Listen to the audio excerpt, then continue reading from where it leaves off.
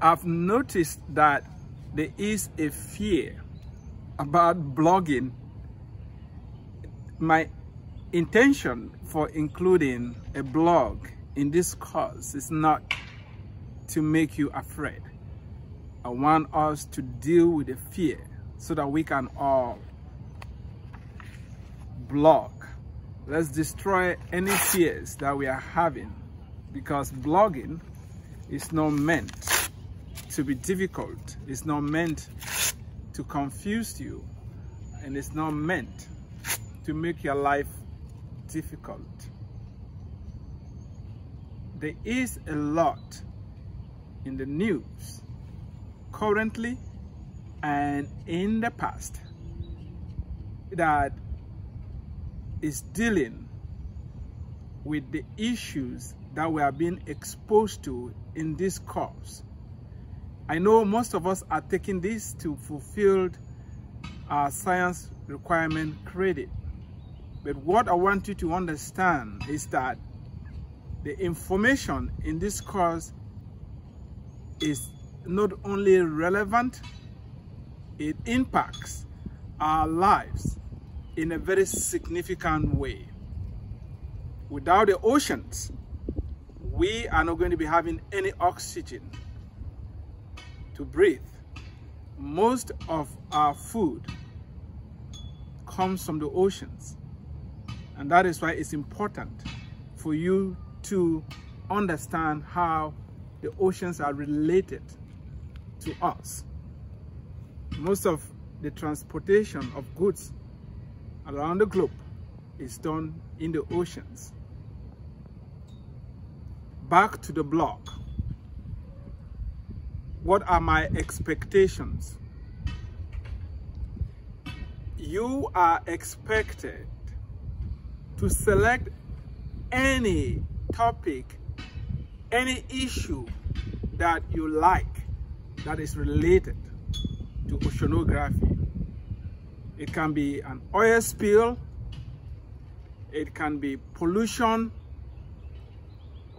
For example, the Pacific garbage patch. You can blog about it.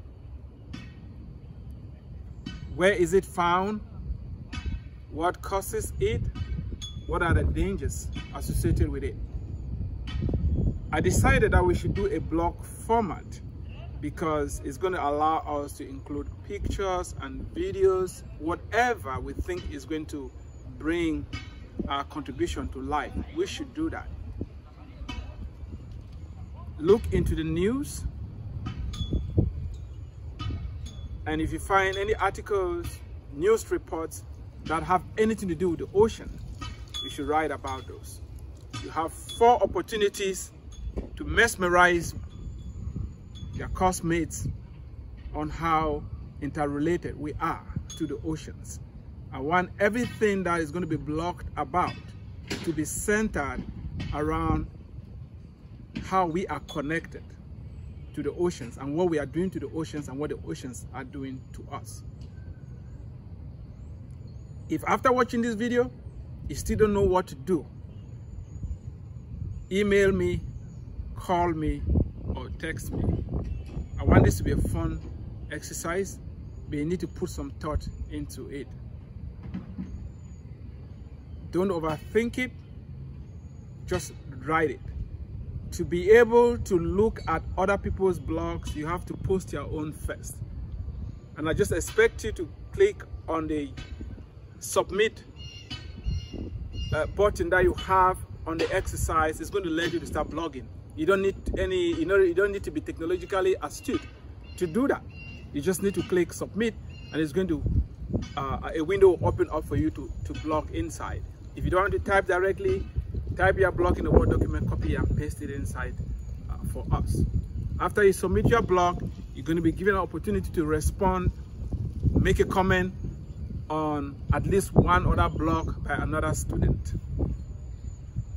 When you're doing the response, let your comments be centered around what you learned and how the person can improve on their next blog. And you should also ask questions so we can have a conversation. part of this exercise is just to make sure that we are learning from each other. Thank you. Keep those questions coming. Let's go blog.